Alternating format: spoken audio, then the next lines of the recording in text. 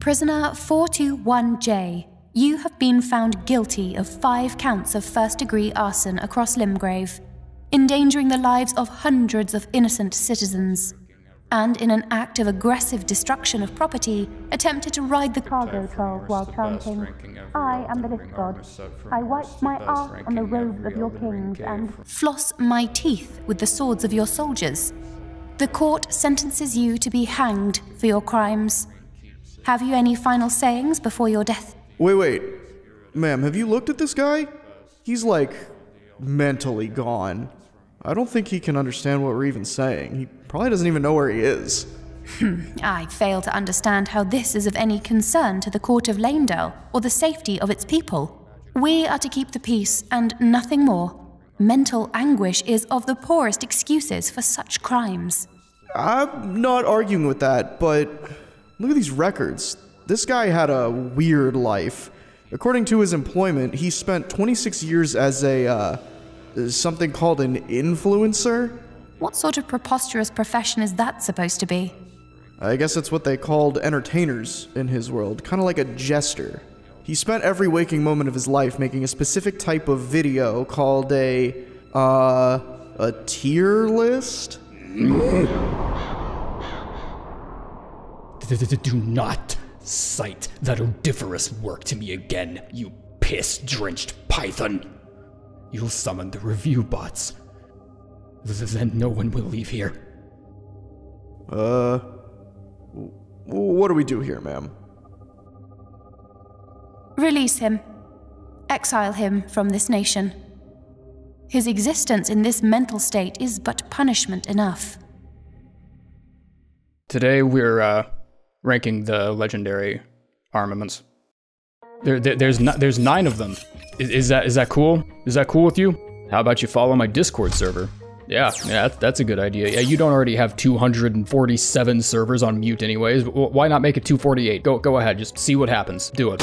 So, obviously we're starting with the bottom of the barrel. Shit, this isn't even the barrel. The Shotel dug through the barrel, down into the ground, and struck enough oil to pay off all the college debt in America. Deathblade will never be viable. It just won't. Everyone has already compiled their own list of ways you can two-shot people in PvP. If you make your whole game about cheesing the shit out of everything, you're just gonna make PvP balance a nightmare for yourself, but at least they cared enough to fix it with the Coliseum update. The Eclipse Shotel is not completely worthless, but calling it a legendary tier item means it's getting compared to the legends. The use of Deathblight is already limited to the severely narrow hallway that is the multiplayer experience, and if you have enough damage and holy boosting talismans, you'll just kill whoever you're fighting on damage alone before anything even procs. It has a significantly shorter range than other curved swords, it can't be altered with affinities, and it needs an ass ton of work and investment to make a build that competes with other equally strong and mostly stronger weapons. I'd sooner use this thing to pick my teeth than use it anywhere in or outside of offline play. The sight of an eclipse inspires a dreadful awe, and I've never felt more dreadful in my whole goddamn life than trying to search for any utility on this over-decorated back scratcher. So if anything, this item description on this weapon actually manages to be somewhat correct. Congratulations, Eclipse Shotel. You're the worst legendary weapon of the entire lineup. I hope you wake up tomorrow with whale A.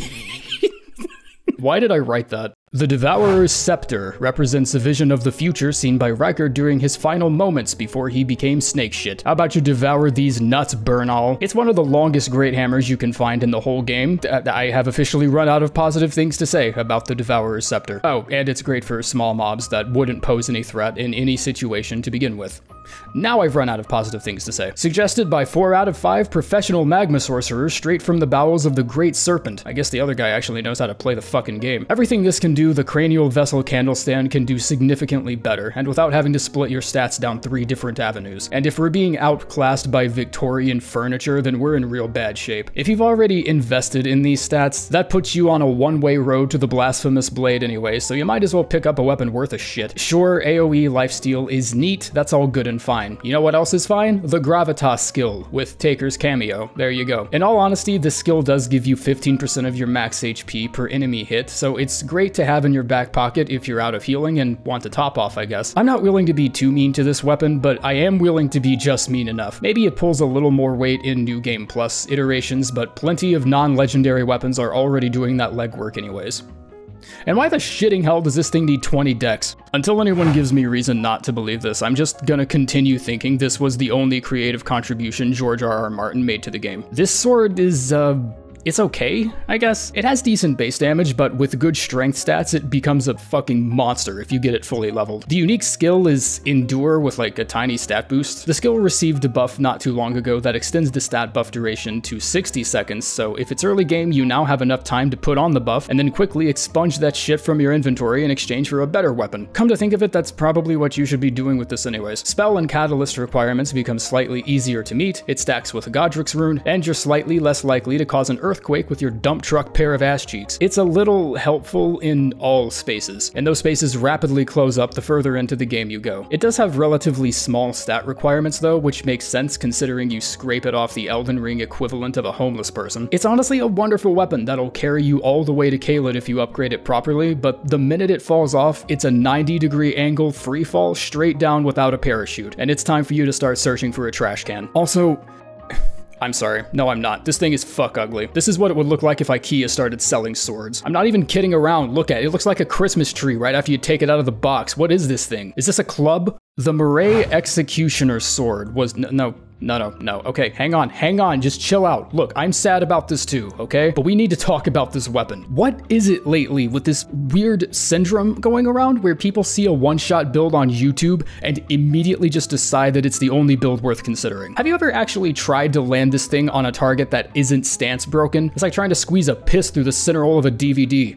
Shit's hard as fuck. This sword is a harsh but helpful reminder that the standard combat flow is always going to be king above all else. If the performance there is lacking, it's off to the trash bin. You definitely can one-shot plenty of bosses with this sword if you feel like pulling out the checklist and hunting down all the items required for that build, or you can just grab a weapon with a high base AR and stat scaling and watch your charged heavy sail through 500 pounds of armor like fucking yogurt. And I doubt we're going to get that from a sword that tops off with B scaling. The skill is powerful, indeed. Definitely more powerful than it has any business being, but is this what legendary armaments have to offer? Just a semi-capable range of consistent damage with one showstopper move that just whiffs if whatever you're aiming at doesn't stand still for the whole wind-up? It's another magic greatsword. That's all I have to say about it. A sword made almost entirely of light, but it still weighs 10 pounds. Nothing heavier than that logic. I hate to sound like I'm making some huge deal out of this when I'm sure it actually matters to like 0 people, but wasn't Elden Ring's whole philosophy based on making gameplay more accurate to the lore? Isn't that why Malenia and Mog are as nut-kickingly powerful as they are in the game? So if that's the case, then isn't holy damage also supposed to be the most powerful lore-wise? Why does it only have like 3 applications in game? Why do you guys keep doing this? This is a wonderfully designed weapon, mind you. It's not even that this weapon is bad, it's that this greatsword should be topping the list with how legendary it is. But unfortunately, everything about how this sword works just feels serviceable, decent, not bad. And not bad is not a criteria that a legendary armament should be struggling to meet. I feel like I would have a better time just slapping a Sacred Affinity on a greatsword and playing pretend. Go ahead and try to explain why I found this thing where I did. Go on ahead. How did some dude cosplaying as a lion hiding out in a frozen cave somewhere and Mount Son of a Bitch end up scratching his ass with one of the most storied swords in all of existence? The Inseparable sword seems to pull all the necessary weight and then some, despite its weapon skill being smaller and overall less damaging. And that's one thing I feel I should give some due credit for, is the unique skill on this weapon. It's good. It's very good. It's not great, it's very good. The initial shockwave acts as a miniature, slightly more underwhelming Wrath of Gold or Rejection type spell, while the follow-up is just a giant Holy Slice anime attack that does just as much damage as it looks like it does. The knockback utility is a nice addition, but running into the massive endgame wall where everyone starts learning how to deal with holy damage just makes this sword less desirable on pretty much any account. Unless you're going after the Deathbird and Consecrated Snowfield, in which case I guess it can stick around a little longer. Well, hope the divorce was worth it, guys. Okay, so we're finally heading out into the territory where the weapons are actually getting, dare I say, legendary. Up until this point, the weapons I've talked about weren't bad. Some of them I actually really enjoyed, but I always felt like I had better options at my disposal. This is where that stops. The bolt of Gransax was once so powerful that it was renowned throughout the entire nation as the only thing to have ever pierced the walls of Leyndell. It was so powerful that it single-handedly catalyzed the war against dragons. Lore-wise, it's easily the most powerful weapon you could possibly ask for, but a lot of decisions here don't make sense to me. Okay, listen, I'm growing just as tired of bitching about weird lightning scaling as much as you guys are listening to it, so grab your pillows, because today you're attending a lecture on why double dipping just ends up being a pain in the ass for everyone. Additionally, to my knowledge, it's one of the only legendary armaments you can entirely just miss out on if you're not careful. Killing Malekith means that giant bolt is no longer there, and therefore the weapon itself as well. A huge selling point of the spear is that it actually shares the bonus given to you by the dragon scale weapons, and that it does extra damage to dragons, which almost feels like an elaborate practical joke, seeing as how most of the endgame dragons have lightning resistance out the ass. I like having access to a sniper rifle where most enemies in the game suffer from awful nearsightedness where they lose focus of anything standing 10 feet in front of them, but when that doesn't go well, you're just immediately out of options. Because let's face it, 0 people are out there using this spear because they like spears. The only reason you want this is because you like smiting fuckers from miles away like the vengeful Old Testament god you are. And without that skill, this spear might as well be bedroom furniture. Whoa!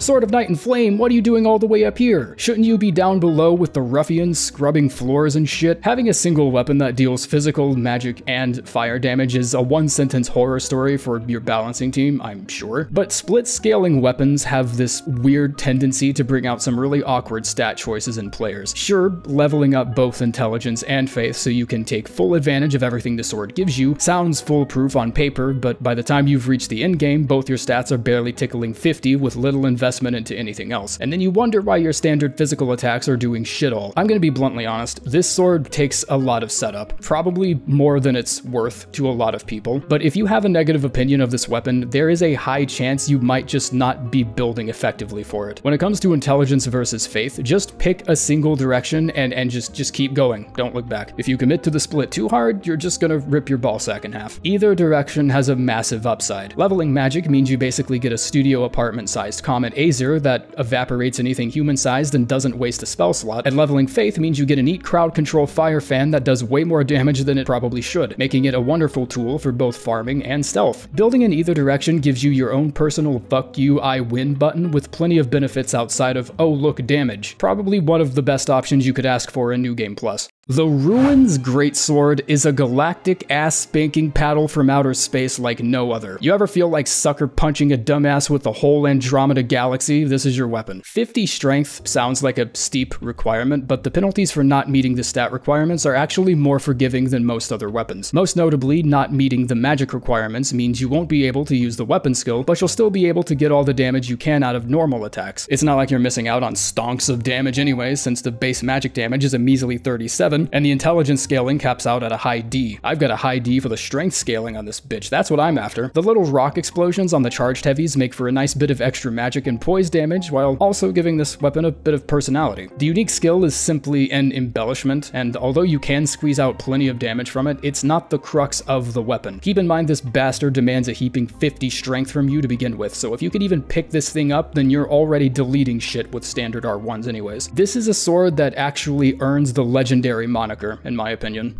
One of the best. The Dark Moon Greatsword is a legendary armament worthy of that title for more than just a couple reasons. It's got insane damage right out of the gate just without any build modification, but that's not really why. The skill is both intuitive and FP efficient, but that's also not why. It's been 8 years and I still can't stop thinking about Bloodborne or pining for a remake in a few years because a PC port is out of the fucking question at this point, but that's not even why. Up until now, we've been finding these legendary armaments in the least likely of places. One of them can be found off a bell-bearing hunter. You find one just hanging out in a castle, another plunged in a wall somewhere. 3 of them wound up in misbegotten territory. Not sure why they ended up with the lion's share, but pointing out everything that doesn't add up is just gonna keep me here for the rest of the day. This weapon has an entire side quest that has you